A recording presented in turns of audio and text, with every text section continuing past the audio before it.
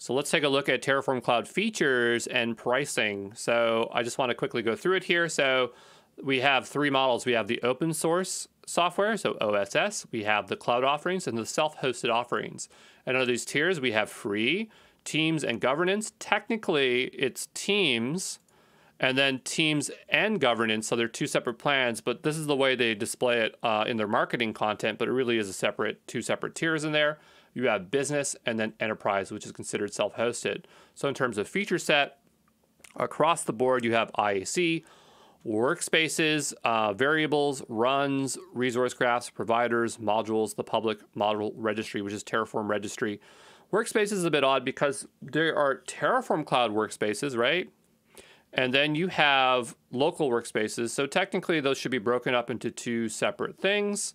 Or named differently, but that's just how it is with Terraform. So, just asterisk on that workspaces there.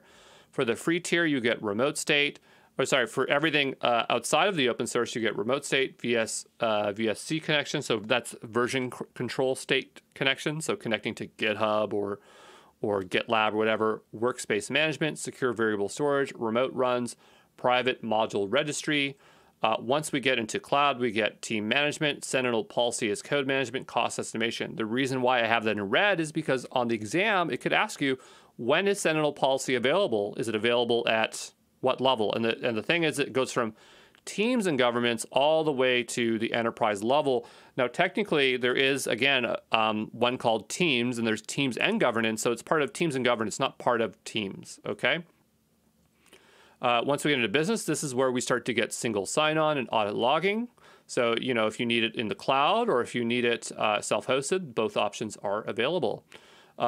In the business, you can have the self-hosted agents.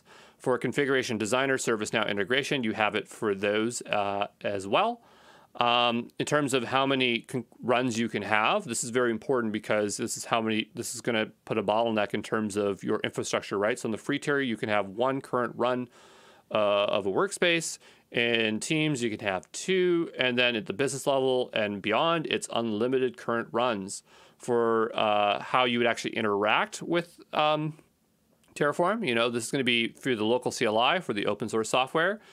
For these, it's cloud, meaning that it's cloud that is triggering the execution commands, and then self-hosted, it's not in the cloud, it's on that private machine, okay? Then we have support. So for support, it's all community. So that's just reaching out to DAs. Maybe there's a Slack channel. I believe that they have a forum. So they have a forum where you can ask questions. And then they have these layers like bronze, silver, and gold. I could not determine what these are, like what is offered in them. And the odd thing is that, there's a silver and gold, but it's offered both at business and enterprise. So I don't know if you can upgrade from silver to gold, so it's optional, or you always get silver and gold. Could not get clarification. I tried asking the sales team. No one would tell me. So I think you have to really be deep in that sales funnel to find out. In terms of pricing, it's 0 to up to 5 users. So the thing is, and this is really confusing about Terraform Cloud, and they really shouldn't have called it Teams up here, but you can start using Terraform Cloud for free up to 5 users as a team, okay? So just negate the fact that it's not called Teams. What they're saying is that Teams is really about getting workspace remote management, which is actually RABC controls. Role-based access controls. So that's the whole point of using Teams. So if you need that, and that's when you're at 5, that's when you use it. But you can use it in the free tier as a team, and you absolutely should. Once you get to the Teams plan, it's going to be $20 a month.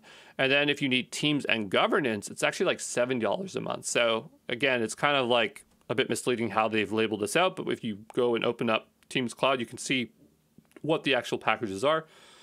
For business, self-hosted, your contact and sales. So I have no idea what the cost is there. So there you go.